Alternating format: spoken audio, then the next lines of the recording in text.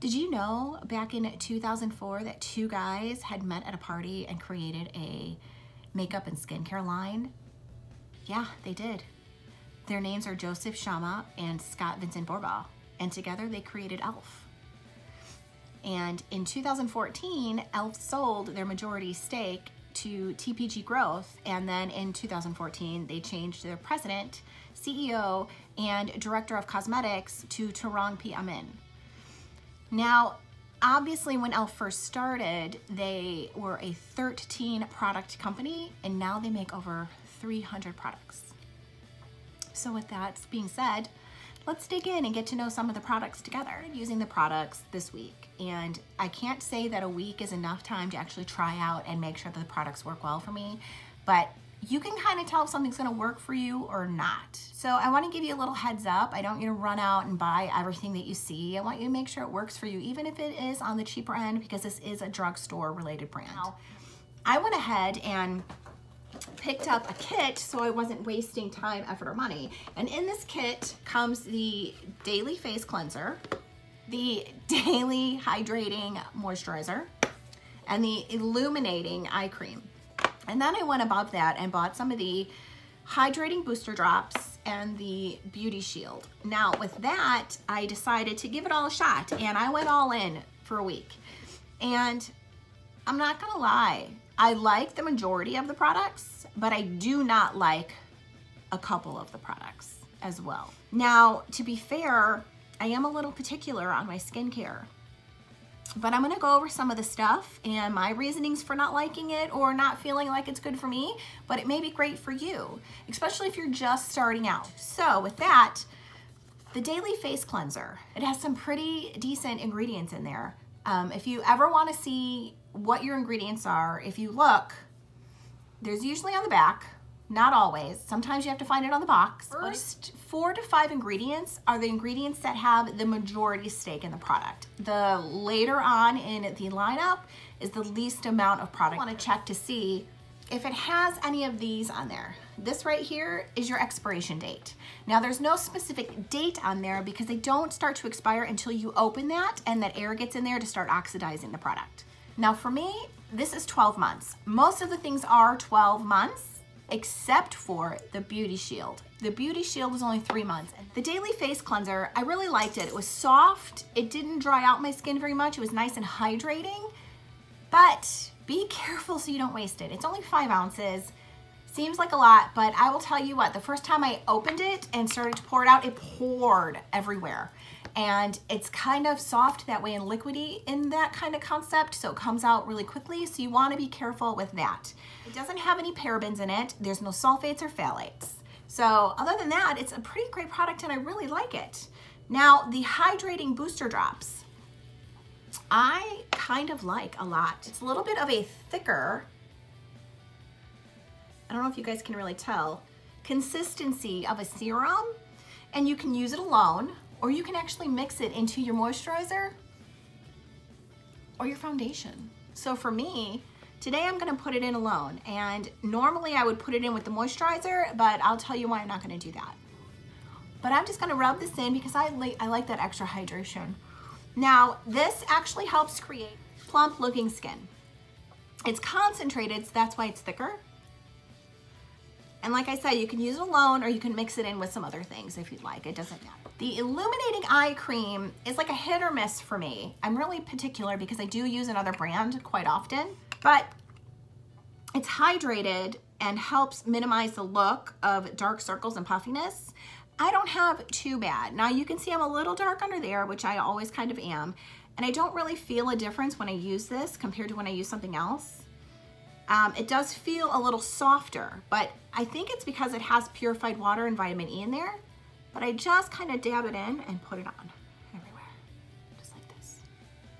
Now in the directions, it actually says to start from the inside of the eye and work your way out, patting and doing a little bit in the brow. Now I disagree with that because you have this muscle right here, and if you constantly are pulling, you're eventually going to get sagginess underneath your eyes, defeating the purpose. So I always work my way out to in, whether I'm dabbing it or massaging it. Either way, this is actually a better routine. I promise you. Now, I usually like to let my stuff set about 30 seconds before I move on to the next one.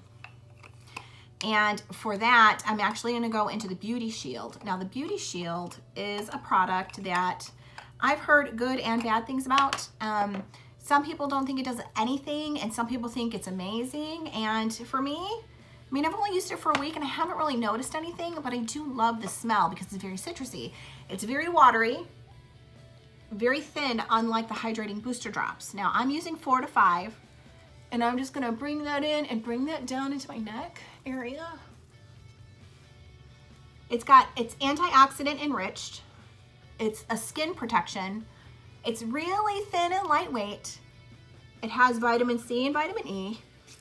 Refine and brighten skin tone and reduce the look of fine lines and protects your skin against everyday environment.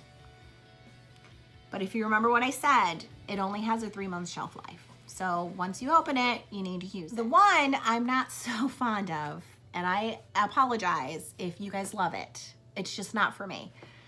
The Daily Hydration Moisturizer. I used this a lot, like my normal skin routine, and it is not a fan of me.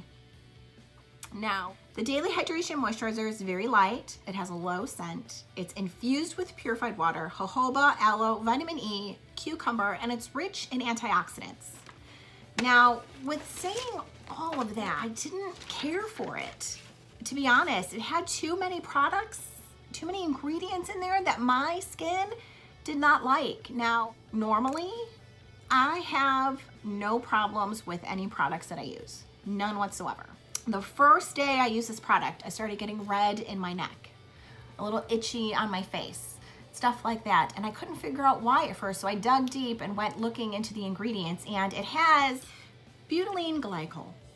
It sounds worse than it actually is. In skincare, it's used to increase penetration by other ingredients that are in the formulation. Now, many skincare creams and serums have active ingredients that have a molecular weight that's a bit too large to be effective enough to actually penetrate the skin. Heavier molecular weight, only a fraction of the beneficial ingredients actually penetrate into the skin to do what it's supposed to. The rest get stuck on the outside and don't really do the job that it's supposed to. So by companies adding this product or this ingredient into this product, it increases the skin penetration, and it's also used to kind of thin out the cream. It's very, also acts as a little bit of a solvent. And I know what you're thinking, solvent on my skin, why would I want to do that? But technically it actually makes all the ingredients mix better together. It also acts as a little bit of a humectant, and the properties drawing the moisture into your skin instead of sitting on the outside. Now, the problem with the product is hydrogenated polyisobutene. It's a synthetic oil that is used as a mineral oil substitute. I am not a fan.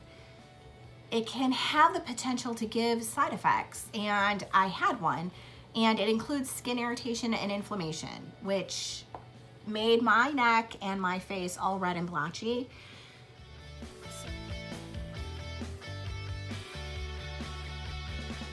I chose not to use that anymore. It has dimethicone in it. Now, dimethicone is a product that you either love or you hate. And me, I'm not the biggest fan of having it in my skincare, but I don't mind it in some of my makeup. It's a silicone-based polymer. Polymer meaning it's a large molecule made up of several units, right? So basically it's a silicone oil, and it's man-made. It makes products easily spreadable so you can get it all over your face. If overused for daily skincare, it can actually make skin drier and worse over time by using it all the time. It can actually trap everything underneath it instead of making your skin breathable. It makes everything kind of stuck in there. So bacteria, sebum, impurities. So I would steer clear if you're someone who tends to get a lot of blackheads or whiteheads or breakouts, acne. This is not the product for you. If you use too much, it can actually keep the skin from performing the duty that it's supposed to, which is regulate your temperature by causing you to sweat. It'll actually block some of your pores and you won't be able to sweat the way you're supposed to if you're not careful with dimethicone. Now, it can also cause irritation. But if you're someone who doesn't have a sensitivity to anything, there's no problem with you using it. I didn't know I was sensitive to it. I didn't know I was sensitive to anything, but using it the last few days, I was red and blotchy all over the place. Wasn't until I cut it out. I used other things and I was fine. I still used the Beauty Shield. I used the hydrating drops. I tried them all separate. Daily hydration moisturizer was not it for me. So if you're looking to try skincare, it's okay. I've had better, but I'm not gonna knock it either. Like, I like a lot of the things. I don't really see that much of a difference with the eye cream. The hydrating booster drops, I actually really like. I like the daily face cleanser a lot. You know, it's cheaper. And, you know, I feel like I'm at least getting my money's worth. And I don't mind the Beauty Shield, but I really don't see a big difference, but it's only been a week for me. But not for me, not at all. So I hope this gives you guys a little heads up on what's going on with e.l.f. skincare.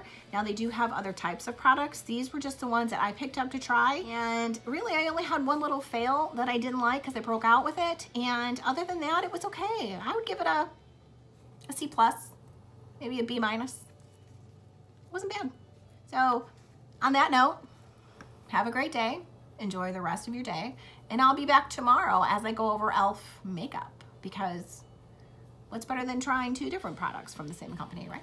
Until then, I'll see you later.